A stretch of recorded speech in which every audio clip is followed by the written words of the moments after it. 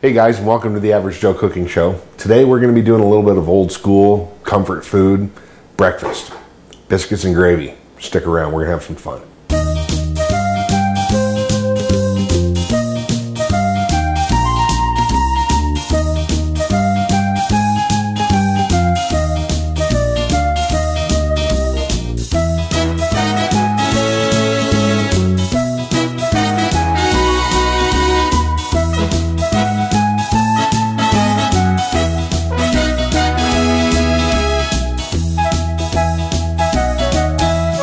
All right, well today we're going to do a little bit more breakfast food when we've done a few of these episodes in the past, but today we're going to be going a little old school. Now, those of you who have watched my show or seen me out at the farmer's market talking to you guys about cooking stuff, everyone knows I will be the first one to admit I am not a baker. So, it took me a long time to kind of say, all right, I'll do this episode because it is good. Something about it, I just don't like baking. We're doing biscuits and gravy. This is an old school recipe from my grandmother's cookbook. It requires the use of lard, not shortening, not butter, but lard. Yes, we'll be using boiled pig fat. Anyway, what we need to do to start off is we need to make sure we have a nice clean area. And when I mean clean, I mean sanitized as well. What you can use a simple little bleach and water solution if you don't have any sanitizing solution in your house. About maybe a capful to a cup of water. You know, a capful of bleach to a cupful of water. Soak a rag in it, wipe it down, let it air dry, and that will sanitize your surface pretty decently for what we're going to be doing. Once this is dry, it'll be nice and sanitary and you can go ahead and you can work on it. Now, if you're a baker, then I don't need to talk about this stuff to you because you already know it. We do need a few small little items. You're going to need a nice little mixing bowl. You're going to need a greased baking sheet and a rolling pin. If you don't have a rolling pin, remember we're all about multitasking here in the Stewart household. You can use an old wine bottle, a beer bottle, a large can, anything that's round, cylindrical that you can roll back and forth over this. A couple things you're also going to want to remember about making really good biscuits is that the less you mess with it, the better the biscuit. And what I mean by messing with it is that you don't want to over knead the dough. You don't want to over mix it. So let's get right into it. First off, what we're going to do here is we need our bowl. Now we've got a couple things that we need to talk about when it comes to using flour and baking. Those of you who are bakers know what this is. This is a flour sifter. Now they're great for basically, you know, aerating the dough, making it less clumpy, but they're also carpal tunnel magnets. So let's get rid of that. What I like to use is a simple little frying screen that really works well. So what we do is we just place that right over the bowl. I have 2 cups of all-purpose flour. I have a half a teaspoon of salt. I have a half a teaspoon of baking soda. And I have a tablespoon of baking powder. Now I'm just going to give that a quick mix and then we're going to sift it. Very, very simple procedure. So basically what you're going to want to do is you're going to want to go ahead and put this flour on there.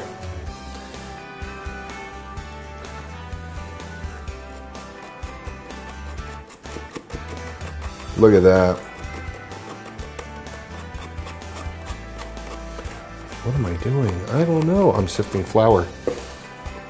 This might seem a little silly, but it has a purpose. I'm just trying to get all the excess off of the edges. Because if you don't, this flour is just going to go everywhere. If you have one of those, like a colander. Oh my gosh. Why didn't I think of that?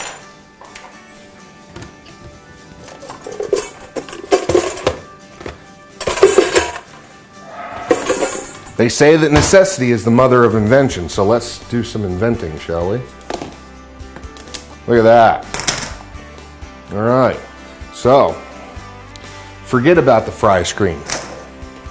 Now this will sift that flour nice and easy into that bowl. Well, like I said, I'm not a baker, so yeah, I'm making a mess.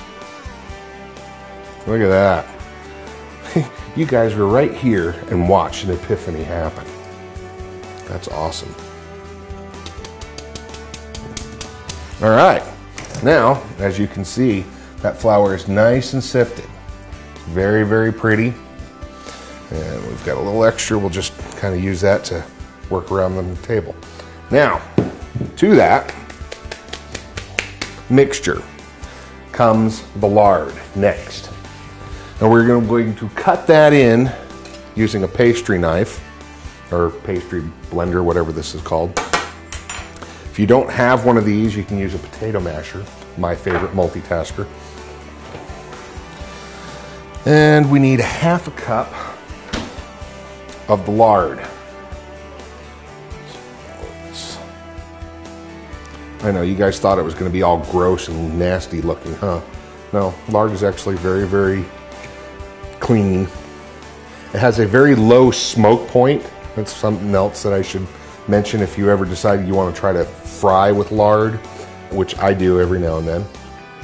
It does have a very low smoke point, so the stuff that you're going to cook has to be cooked on a lower temperature.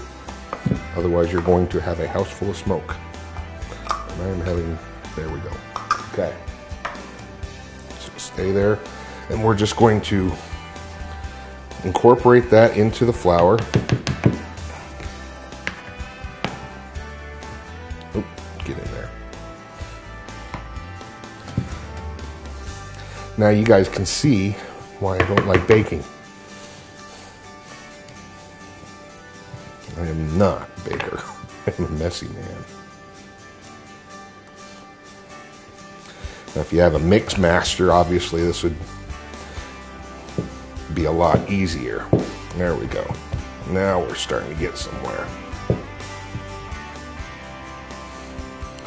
You want this to be chopped up into the smallest little bits you possibly can before adding the final ingredient. And the final ingredient is some good old-fashioned buttermilk.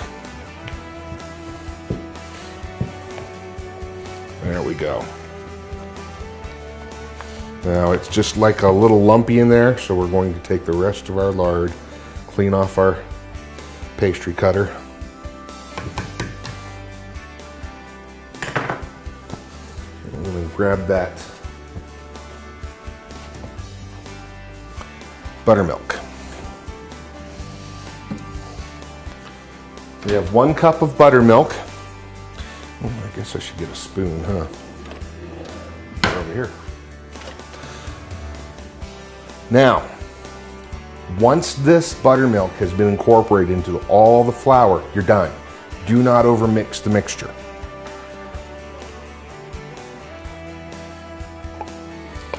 Buttermilk is a little thicker, and don't be fooled by the name.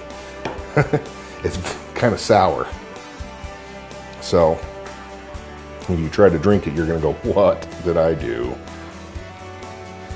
So, once all that flour has been wet down, and there's no dry pieces in there, you're done. There we go. And that's what it should look like. Now I have some extra flour here. We're going to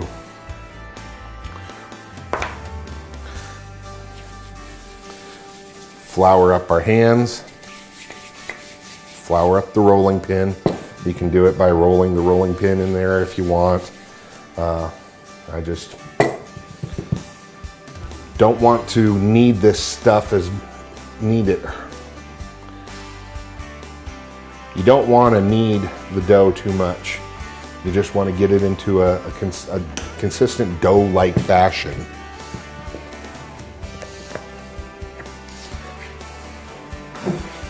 And while you're doing this, I failed to mention that you want to go ahead and have your oven preheating to about 450 degrees. So, how many biscuits will this make? Well, it basically all depends on your style. If you want thick biscuits, or if you want thin biscuits. So we're going to go with probably about a 1/2 inch thickness. I like my biscuits a little bit on the thick side. So now I'll just roll that out.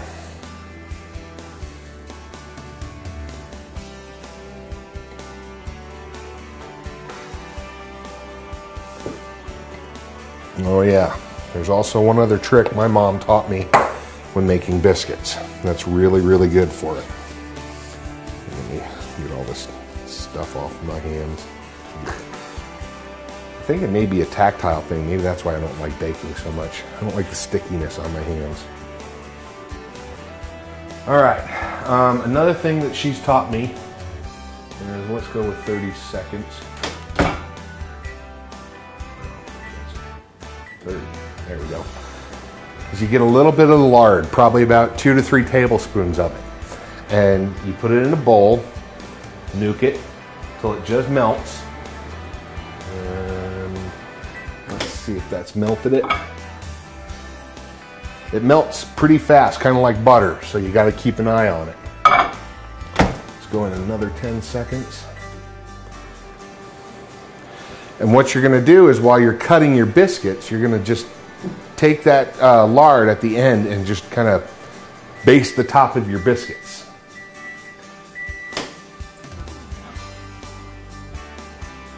About 10 more seconds. So, let's see, I had a biscuit cutter out here. You just want to get a little bit of flour on the edge of that biscuit cutter.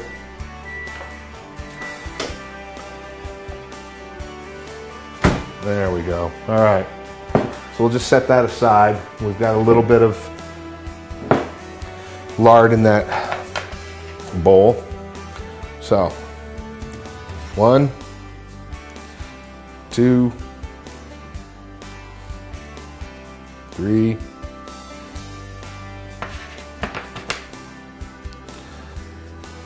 4, 5, 6, we might get 7 biscuits out of this, maybe even 8. Okay, so cookie sheet. Remember, like I said, you don't want to mess with the biscuits. Once they've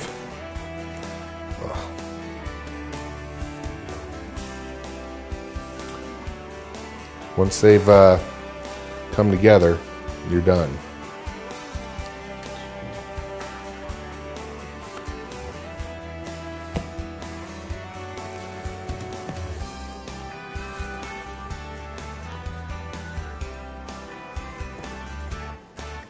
Might get a couple more out of that easily.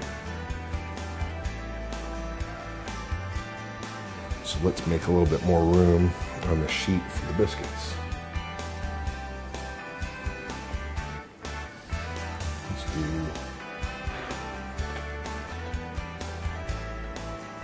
there we go.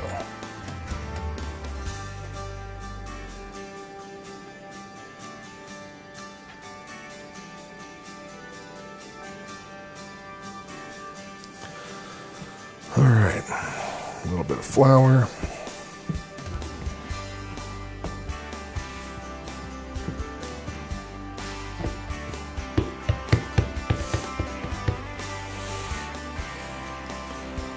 One,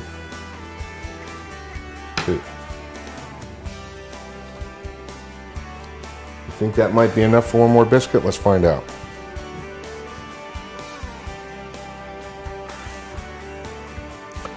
And guarantee you, when this sucker comes out of the oven, it's not going to be as flaky as those. We've kneaded the heck out of it. And then, of course, you just throw away any excess that you have.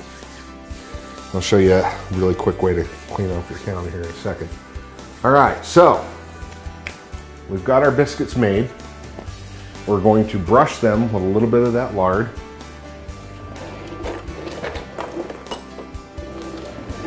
There it is.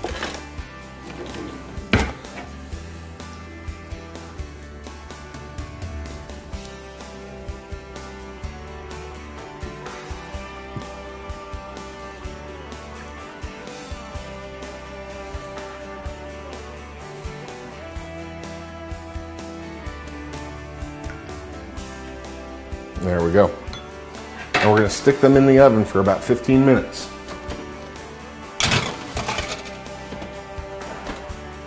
Timer. There we go. All right, real quick, let me clean up this, and I'm going to show you a real easy trick to cleaning that up. Get yourself a spatula, or if you have one, my personal little favorite job, the food scraper, and that'll just clean all that junk off. But you know, you can use a spatula if you don't have this.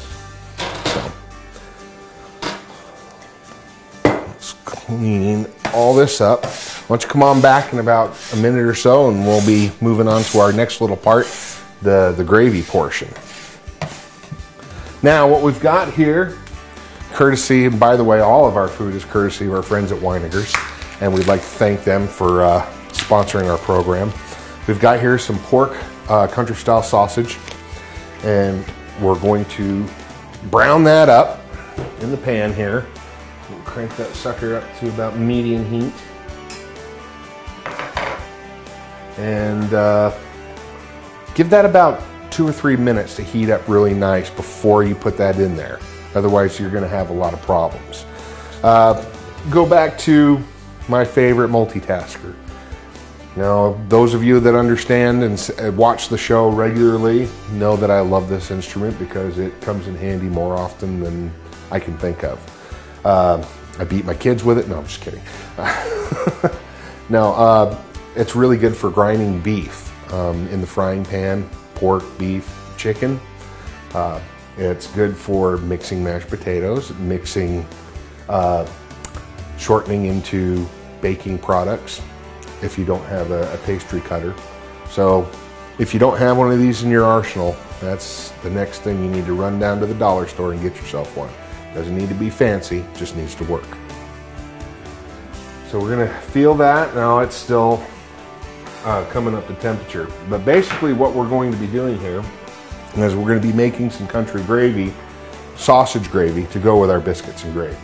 Now what we're going to do is we're going to brown up the sausage using my favorite multitasker, the potato masher. We have a little bit of flour, that's about 2 tablespoons, and that's going to be used to make our country gravy. You also need to get, thank you for reminding me, some milk. And we need, you can use whatever kind of milk you have in the fridge, 2%, 1% skim. But if you want to make the best country gravy, you use whole milk, if not cream, but whole milk is good. And pepper and salt. And that's pretty much country gravy right there.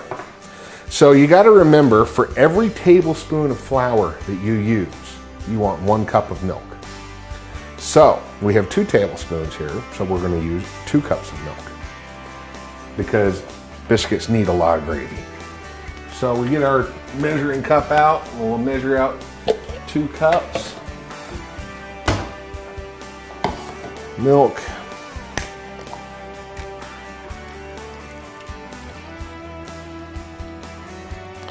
Looks good.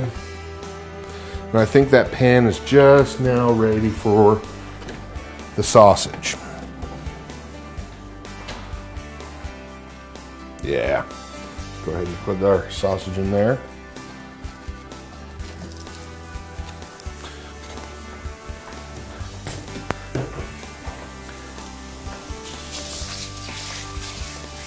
Now, I let my sausage sit out on the counter before We started cooking it for probably about 30 minutes.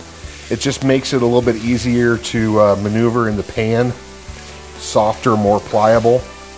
Because for some reason, sausage, pork sausage, whatever, seems to be really, really stiff right when it comes out of the freezer. So you want to be able to spread that out as quickly as possible and cover up as much surface area on that pan. So now we let that go for a minute and then we'll stir it up some more. So come on back and we'll have this sausage ready and I'll show you how to make that gravy. All right, our sausage is ready. So, well, I mean, our sausage is ready. Our sausage is still cooking, but our biscuits are ready. So we're gonna pull this guy out. And lo and behold, looks like that back one did flake up a little bit. So we're gonna call those good. We're gonna let that rest for a few minutes. This sausage is just about done, so we're gonna transfer it to a plate. And then a plate. And get some paper towels in here. 1, 2, and 3. Now, real quick, I should go ahead and talk to you guys out there in TV land and say that obviously from the ingredients you've seen me put into this thing, it is probably not a low-fat, healthy meal. This is meant for some serious outdoor fun. If you're going to be out in the cold all day long, this is a good stick-to-your-ribs breakfast. Very high in fat, very high in cholesterol. I'm not going to lie, but it is so good. So, if you're not eating this every day, go ahead and splurge once in a while. That's my motto. All right, so let's go ahead and move this. And my spoon is in here, so there we go. So you just want to transfer the sausage over to the pan. Now, you'll notice in the bottom of my pan there's those little brown bits. We want those in there. We want to leave those in there because that is going to make for some good gravy. Good gravy. I'm a Peanuts character. Wait, that's good grief. Never mind. All right.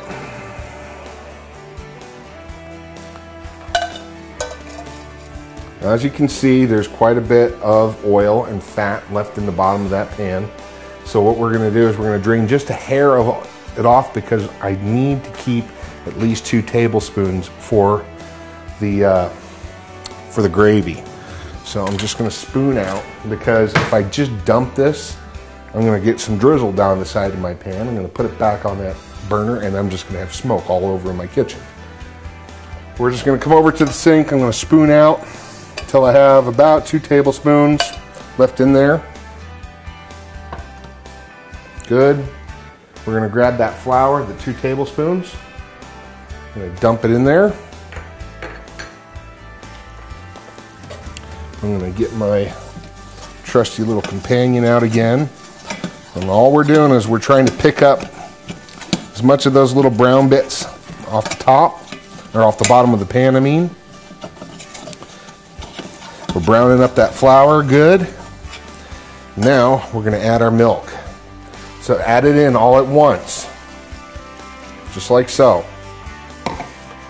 Now we're going to crank that sucker up so we can get this to boil as quick as possible. Now constantly move this. Do not stop. Do not pass go. All right. There we go. Now you'll feel it starting to get smoother as you spin because all those brown bits are coming off the bottom of the pan. They're incorporating into the gravy mixture. Now I forgot to mention that we needed our salt in there. Just a couple shakefuls because you're going to just test this later.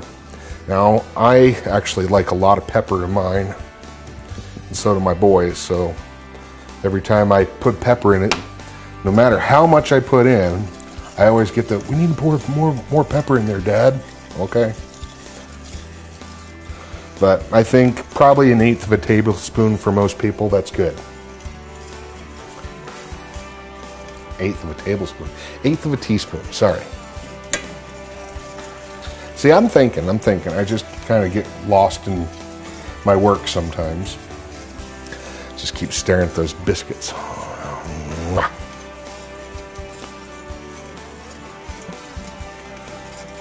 So once this comes up to boil, now, the thing you got to remember, if you're not too familiar with gravies, especially like country gravies, country gravy is very thick. It's not like your traditional brown gravy that you would pour over a meatloaf, or your turkey gravy that you pour over your Thanksgiving meal. This stuff is almost going to have the consistency of pudding. Maybe a little bit thinner than pudding. But you can see how it's boiling now. I just want to keep moving it because I don't want this to burn. I'll let that boil for just a second longer. I'm going to take it off the heat. Use my trusty Ugg glove as a pot pad.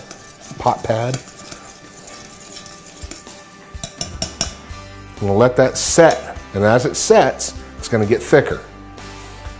Then we'll add our sausage back to it. As a matter of fact, actually, we can do that right now. Let's put that away.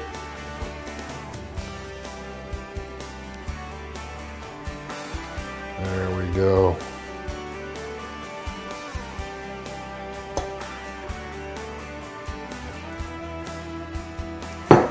Okay.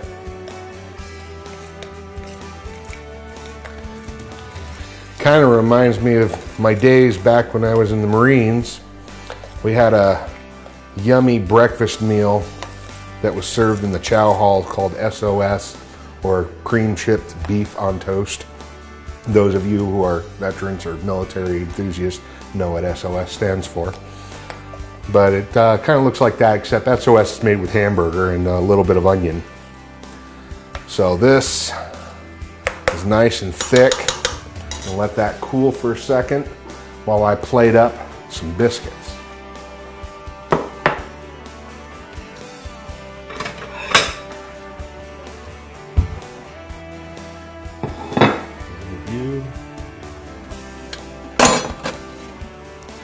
And there's one, and there's two. I want to see how flaky these biscuits are. Oh yeah, nice and tender on the inside, crispity crust on the outside. There we go. Just open those suckers up. Nice heaping spoonful. You pair this up with a little bit of scrambled eggs or whatever, even some jam for biscuits without the gravy. And let's see what we've done here.